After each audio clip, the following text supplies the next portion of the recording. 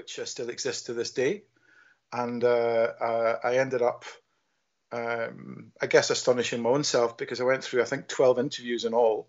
I got passed around all the directors twice in London, plus the owner twice, I think, something like that. And it was 11 or 12 interviews, got the job, and I suppose that was the starting point of my career in travel. And so I started with Jack Travel, which was very generic in terms of what it was offering, the product. It was doing homestay, it was doing FIT, it was doing leisure travel, and in group tours, and it was doing dabbling a little bit in this thing called incentives.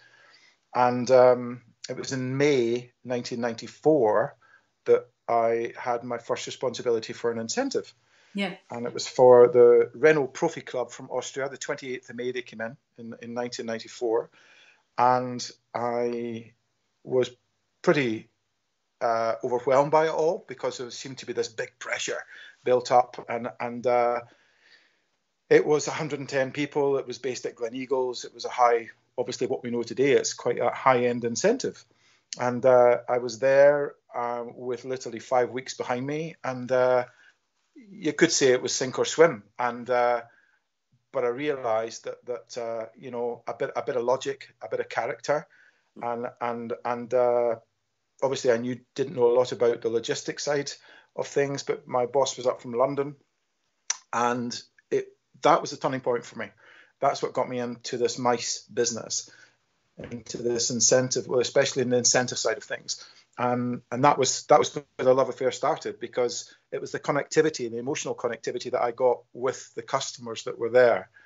It was I could feel a bond between them growing on the trip, and I could feel that level of connectivity that I was getting, giving me a buzz that you could never get from just planning at a distance, a leisure group. So that was a defining moment where I realized, okay, that's what I want to do. Yeah. It took another year or so before I realized that I wanted to do it myself. And so we, that being my father-in-law and I, we started Hello Scotland with some guys from down south. We ended up buying out a year and a half later. Mm-hmm. And ever since then, it's been focused on the MICE business. And as I say, the rest is history. But I still enjoy that. I think we probably managed to cut you off at the beginning. I'm really sorry about that. So when did you start Hello Scotland? So I started Hello Scotland on the 3rd of July, 1996. Wow. 1996.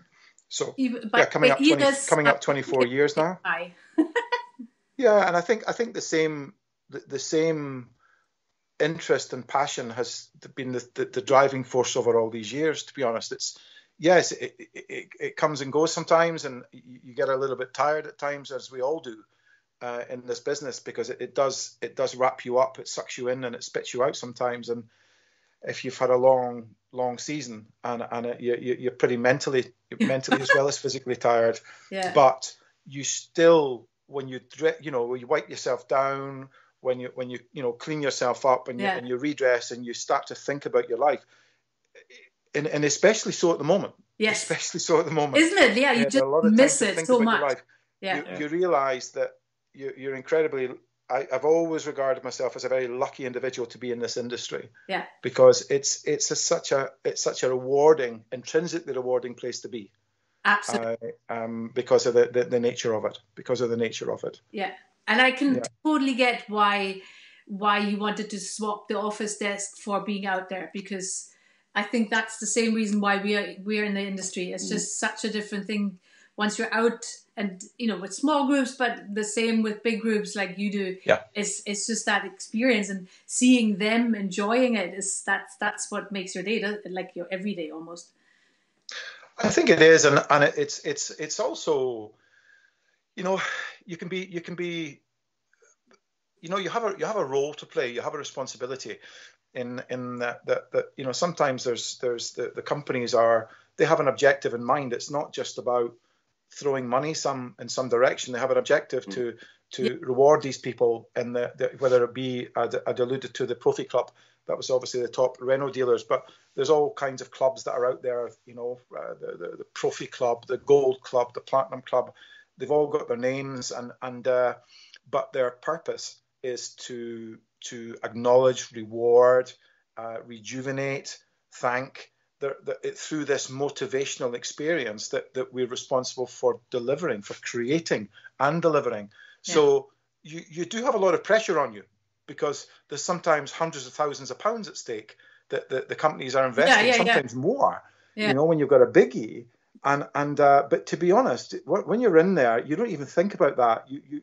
It's all about the human contact, and it's about getting people to, trying to change mindset when they're there.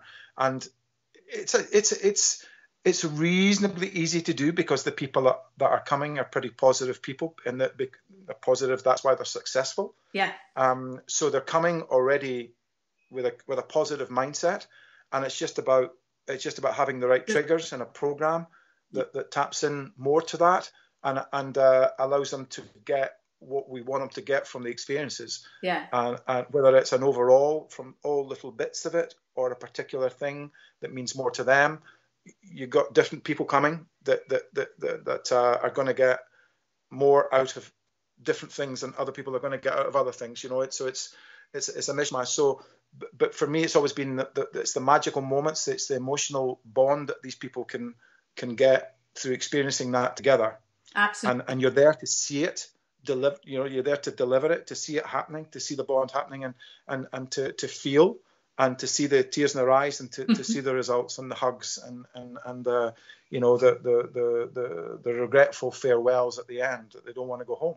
So it's that emotion, that raw emotion that you see, motivates you, and it really gives you such a buzz to say, okay, they're away, next one, bring it on. You're looking forward to the next one. So I think that kind of, I said already, it's about the intrinsic motivation you get. That is so much stronger than you would get at a distance, just planning and sending a script to the local guide to say, there's the program, there's your explorer passes, there's the accommodation, away you go. And the guide's going to get far more out of it. Yeah. Oh yeah, they have that experience, because they make the trip happen. This time you make like you guys, you're with those people, you're there to see it. Yeah. So you know what I'm referring to. So yeah. Yes. So for me, the incentive business has always provided that, and there's always something new to be dealing with. I've used metaphors in so many ways, but it's like you've got this. I've used the artist metaphor. You've got this beautiful palette of paints, and you've got a whiteboard. Effectively, and you wipe the whiteboard down. You start again. And you can really just choose whatever colours you want and paint whatever picture you want. Sometimes the client accepts it, sometimes you've got to change a little bit, but eventually you can get hopefully this unique picture, and then you deliver on that. I relate it to being like the Michelin star chefs of the travel industry. Yeah. In the mice business, because it's not just about a fix. It's not just about a cheap accommodation. It's about the whole thing. It's about the whole experience. Yeah. The taste of it, the feel of it, the what you're hearing, Yeah. As you would do in a Michelin star restaurant. It's so much more. It's the whole gambit. Yeah, we have a couple of pictures of the experience you actually offer. Yeah. So So let's start with the kilt lesson, shall we? Start with that. One thing I love is your passion as well. You can tell, the people can tell that you do it and you love it. And one of the best stories is the way you describe to the men of the group how to put on a kilt. You know where I'm going. Yeah, bizarrely, that started late.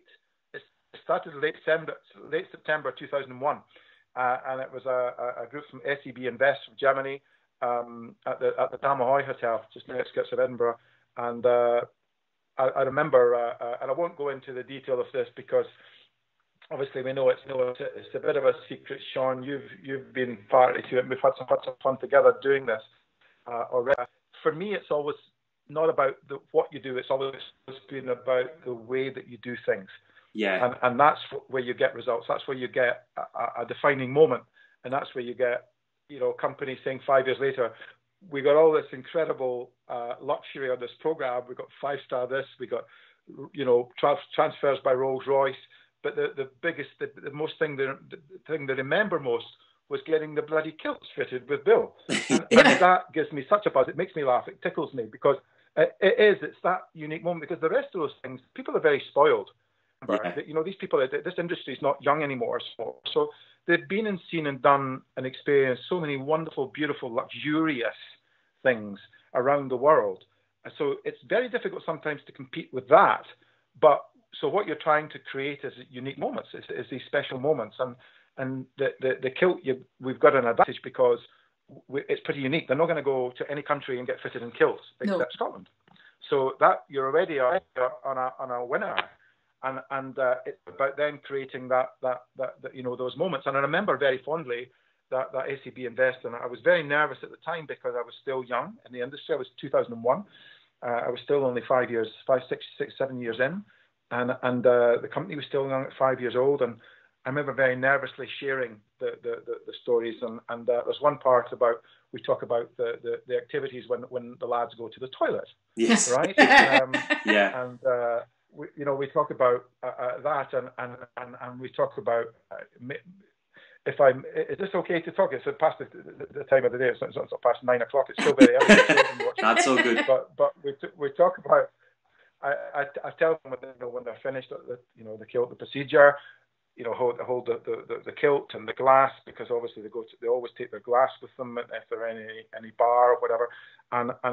But one thing they must remember to do is to give their a little shake, 2-3 good shakes, right? 2-3 good shakes before they drop the thing, before they go back to the gala dinner. And I'm looking around the room, and they were all guffawing, all these senior investment fund managers that were on the trip, except the boss man himself, and there was not a thing. I thought, shit, I've insulted him. And I was terrified. And I thought I really insulted him until later in the evening. We're down at Lennox Clough House, which is no longer a venue anymore. It's a Duke of Hamilton's property by Haddington. And I had a young lady going on to play the violin later in the evening. And I was sitting outside the beautiful vaulted dining room. And this the day was walking past, and he said, I remember his voice, it's quite husky, and he said, Bill. And I turned around and he says, 3 shakes. He said 3 shakes. In fact, this was him acknowledging he's just been to the toilet, and he's given himself 3 shakes before coming out and going back. And I burst out into laughter, and I realised there was just obviously a very dry sense of humour this chap had. And that was the starting point, and since then it's evolved into I guess a bit of theatre and a bit of fun, but it genuinely relaxes the guys. It gets them into such a positive mindset for going out, because a lot of them are terrified. Yeah, terrified to get their kit off and get in a kilt, and even more terrified to remove their undergarments, and sing for Scotland, and that's part of the memory. It creates part of the memory, and if they do it, and they often, 99 times out of 100, they'll do that. And once they're relaxed and we're doing it as a collective, we do it together, then there's no stopping them. And even the shyest and most reserved of those guys who come over really get into it, and that itself is an achievement. Absolutely. The guys that are the quiet guys in the office, and they're there and they're swinging and jumping on tables and it's just fantastic. So that's what you can induce by getting guys doing it in the right way. Because if you just simply kept it as this alien subject, there's a kilt and there's some instructions and you've got to do it behind closed doors in your own bedroom and put it on and come down and that for me is boring, and it's not going to create that memory. And another thing that is one highlight. Yeah, another thing I love working with you is the variation of the places we go to. One of my favourites is we got a picture of the banqueting hall here.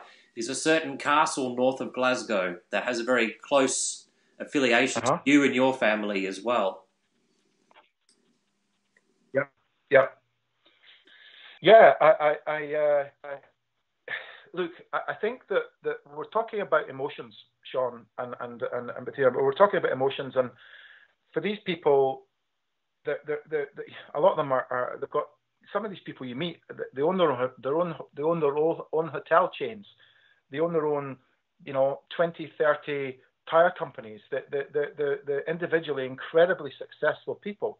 So what you're always trying to be mindful of is where you're taking them and what you do with them. You can't, you've got to be knowing in your heart that just being there for them is pretty special. Yeah. And to go to a private home such as that and give them something special with the character or the individual that's delivering whatever it is they're getting. And this is what I come back to. It's not what you do, it's the way that you do it. Yeah. So if you put them within if you put them on the stage being the castle you're referring to near my home. In fact, I'm about to 2 days from now put the most amazing footage of this castle up, because I walk past it when I'm doing my walks just now. But you don't have to do anything there. You just have to stand and be there, and you feel there's a spiritual side of being in this environment. And they know it's this private home. It's been in the same ownership, the same family since 1430. It's a pretty unique place, even in world terms. So then you add the garnish of whether it be that Clan Games, Sean, which you know yourself is not just a Clan Games. No. Yeah. The way we do it, it's not just a Clan Games. It's the way that they organise it, the pre-organisation before you even start the games. It's then, on occasion I remember with you last year, we had a beautiful picnic on the lawn and definitely, and a butler there, and put up a picture and all the trimmings. Yeah. You don't have to do too much to make it incredibly memorable, and most importantly, getting inside the hearts and the soul. That's what you need to get, because otherwise it's just whatever. It's just another place. Another thing with a lot of these groups, I mean, you get a lot of businessmen or men in construction or air conditioning and things like that. It doesn't matter where they're from in the world. If you put them with some lovely hunting dogs, you see these grown men turn into, dribbly little creatures as soon as they get to play with these lovely dogs. A lot of the times they have puppies as well. But the hunting dog shows are really, really, really good. Quite a unique experience too. Or the trout fishing. I think so. Yeah, and it kind of fits on a day again. Yeah. If it's up in the highlands and nature, and you perhaps combine it with something else. Yeah, even like things like with the falconry and shooting. Yeah, whatever. when we do the trout fishing as well. I've got a shot here of one of the groups we did last year pulling in a huge big trout. I think that was the one we actually got to eat.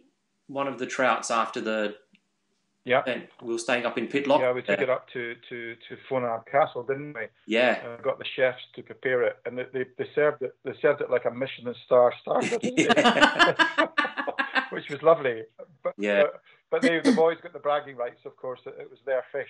Yeah. So did you from the beginning for the whole range, or did you actually over the years come up with even you kind of almost put your bar higher and higher and higher? So you were supposed to be on helicopter. You were on helicopters, weren't you? So this is obviously something where, I remember one of the trips with you where they were going. One group was going golfing, and the other ones did the distillery, wasn't it? And then and you were even helicoptering them from one location to the other. Did you start with that from day one, or did you only add that later in the days when you were more successful with your groups? I think that no, you know what? I enjoyed the early days as much as I enjoyed the later days. I think as you grow in reputation and perhaps in trust, you get perhaps then entrusted with bigger and better things. That being more budget. So you can afford the heli budgets, but again, it's just about going up a heli, or is it going up to do something pretty unique in a heli and achieving something special and so I can't say that when you're sitting down today with that palette of paints, or I'm sitting down today with that range of ingredients to create that Michelin star meal, it's still the same vibe, it's still the same buzz that I get, and in fact, it's exciting because since the COVID came around, we've been grounded. It's all been doom gloom, cancellation, deferral, all the rest of it for all of us, and just this past 2 days, I've got the first new requests that I've got to do today, tomorrow, for clients for next April and July. And I'm getting that same buzz again. I'm getting that same feeling. Okay, what are we going to do? Yeah. And how are we going to do it? And could we do that a little bit different? And sometimes it depends what pressure you're under. And if you're in a corner and you've got to think quickly, maybe you choose from something from your existing library. Of course you do. Yeah. You're only human. But you're always trying to come up with an edge, trying to come up with something that a little bit different, whether it just be a choice of language to deliver the same thing, because that's a creative art in itself. Yeah. You could be eating that same chocolate, but it's how you wrap it. Yeah. That defines its difference. And that's you buy something out of Harrods, and it's the same damn product you're buying out of the local whatever, the local corner store, but it's the way that it's wrapped and it's the way that it's presented and the way that it's sold. That people think they're getting so much more and therefore pay so much more, if you like. But it's the same thing. So sometimes you've got to use a bit of wrapping, and you've got to change the ingredients in the chocolate that's in there, and that's dependent upon time and resources. And I think that's you've got. Kind of what makes but it's still tourism, or incentive, even more so interesting, that you can reinvent what you do on a almost daily basis, or group by group. You can say that went really well, or that didn't go so well.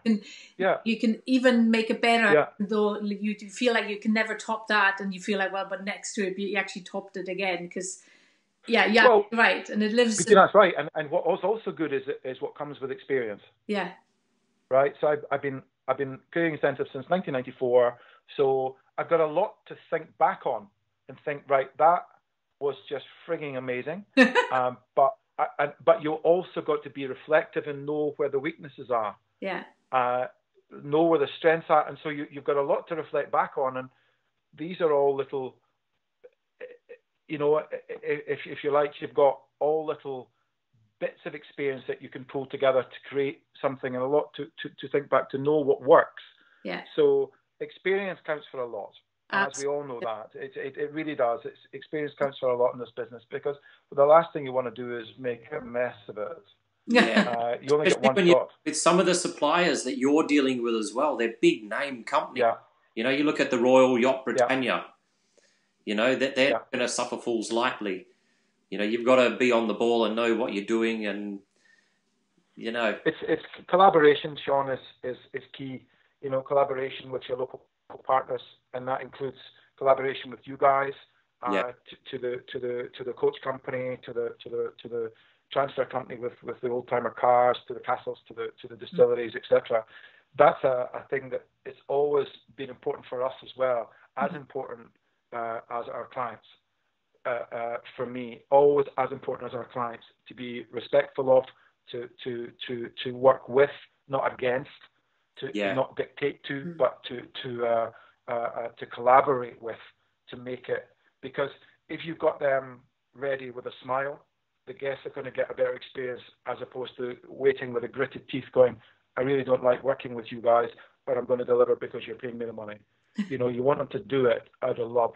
But working with you as well, I can see a genuine friendship with so many of the hotel owners, the suppliers, whether it's, the falconry shows or things like that. The guys from the 4x4 hire that we've used a lot of times. Yeah. They hang around when they don't have to, because they enjoy being around you. Because you can't fake it. Yeah. You can't fake you being genuinely interested in those people, and as people as well as suppliers. Yeah. But that's just certainly what I have tried to show by example to my team since we started the company. And I think that everyone follows suit. You know, we I think we've developed a reputation out in the market, but we've also developed a reputation in Scotland for being a company who are fun and good to work with. Yeah, and that's really important for us. And it kind of helps a lot too, because sometimes, like being so much being about outdoors, you know, there's been times where the weather's turned rubbish and that, where you rely on your suppliers to help you. That's right. Get things done. You know, you just go that little bit further, and if it was someone that was just doing it for the money, they wouldn't hang around for an extra half. No, Sean, you're absolutely right, and that's when it does count. When you have that genuine friendship, that genuine respect and trust with your key suppliers, that they're going to help you out the shit and want to when that collaboration, that genuine collaboration exists. Yeah. And that. It's interesting because I was just talking about it today, or just about to write. I was talking in detail with Jen about the Toyota group that you were involved with last year from Australia. Yeah. And we're going to write a case study on it. And that's exactly what we're talking about, that Friday morning when it was a storm. Yeah. And we wondered whether we were going to leave that in the case study or skirt around it. But we both agreed, no, whilst we don't want to dwell on it too much, we need to say plan A was this. This was the plan.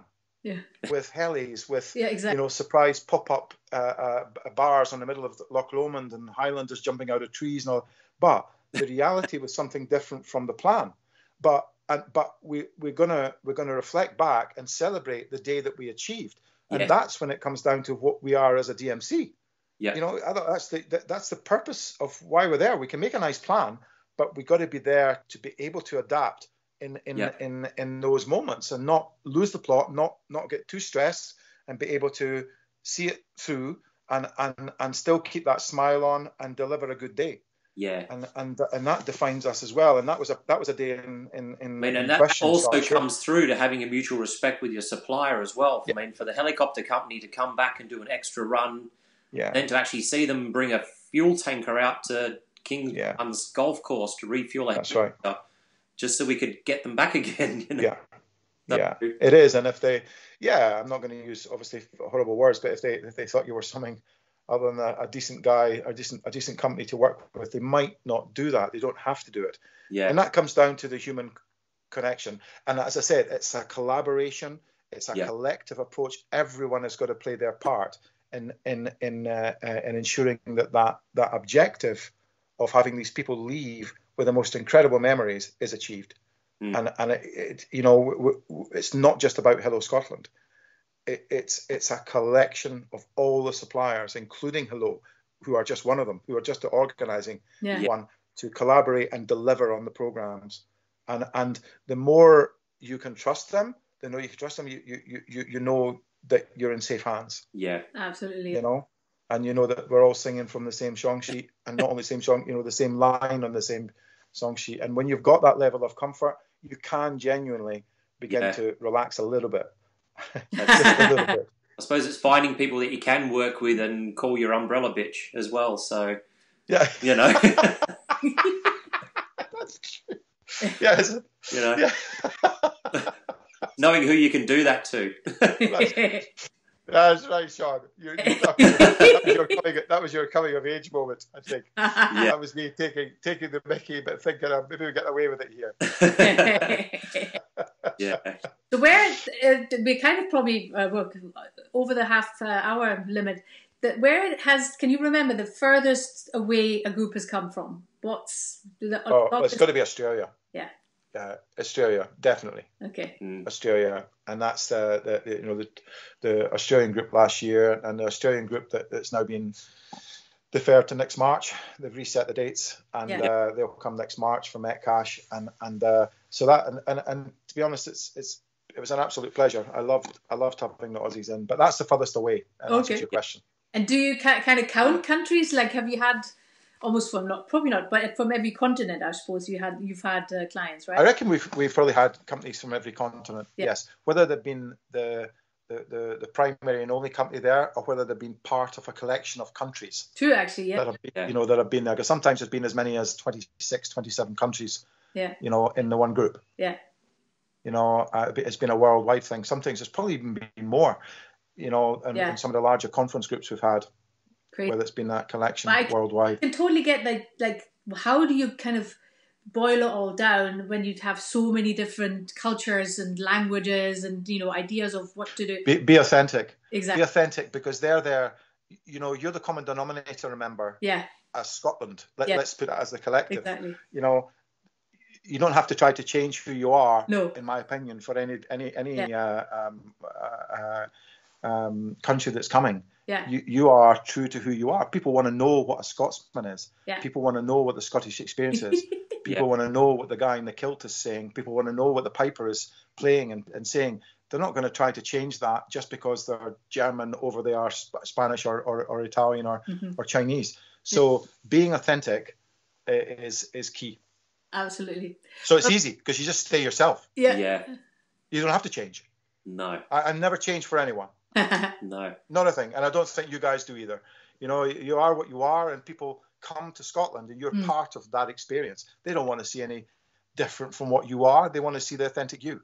That's true. So are we going to see and feel the authentic experience in Scotland? Yeah, after the lockdown, are we still going to see the resurgence of the fox sporran, or is he going to get laid to rest, you think? Yeah, well, he's dormed. He's on my 2 days ago. I put the Insta up and Facebook up, and I'm on my back wall of my garden talking about how lockdown is, but the fact that I'm seeing these beautiful places in my neighbourhood that I've had great memories of, Sean. We talked about one being the beautiful castle, and Glengoyne Distillery is another, which has just gone up today. So yeah, I got my kilt on and was on the back wall of my garden. So I think that sporran of yours is almost as famous as you are.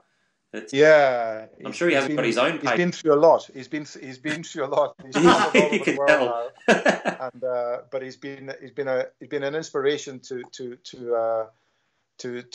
some really funny guys that have wanted to wear him for the evening. So it's been fun when I've lent them my sporran to wear, and they've been out in the town with a big fox on, or it's been a shock experience for people, especially in America. They seem to get so shocked by it. We walk around shopping centres and whatnot in between appointments.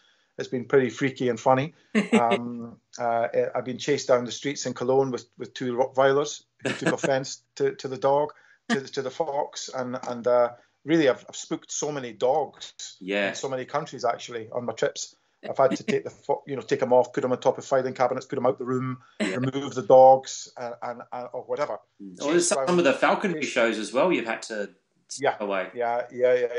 Big Pilgrim, the bald eagle, does not like Freddie the fox.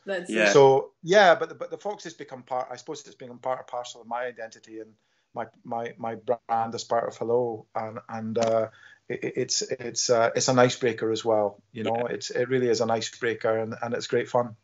Cool. Yeah. Well, we're going to wrap it up now, Bill. So it's been good to have a chat. Guys, it's been great. It's been what's been so positive for me. It's just reminding me of what I do have the pleasure of being part of, which has been a challenge lately. I think for all of us. But just to get to have these 2 new requests in, to be speaking to you constructively and positive about the business, it's just refueling my tank right now, and so thank you for that. Thank you for the opportunity. Part of the reason why we're doing it is to keep us all going and to keep the fires lit. We all live this wanderlust, travel as lifestyle. We need to do it. That's what we do. So it's just to keep us ticking along. And we will very soon. But it's been a pleasure. Thank you so much for both of you. Yeah, no, it's been great. Thank you. So we hope to see you in person soon. But so far we're staying home and staying safe. But it was super to live through your eyes for a moment there to kind of see what you're doing. Guys, groups. An absolute pleasure. You take care, both of you. Inspire lots of people to come over to Scotland with you. Thank you. All the very best. Take it easy. Bye. I'm going to put this off now. Yeah. All right. Well, thanks a lot for tuning in. I did have a bit of a moment hitting the wrong mute button. So if you missed a little bit at the start, we sort of caught up again at the end there. Yeah. So be sure to tune in with us on Tuesday, 12 o'clock. And we have... Silent Disco Man, master of the dad moves, John Longworth. Yes, we'll have the teaser up soon, but yeah, if you want to know what the silent disco or silent tours, that's what they're called, silent adventures. They started in Edinburgh, but they're now like almost worldwide, I think, but definitely UK wide. And the first and the one and only Edinburgh Superman will be on our show to show you around what it's like to be on those tours. Cool. We'll see you then. Bye-bye.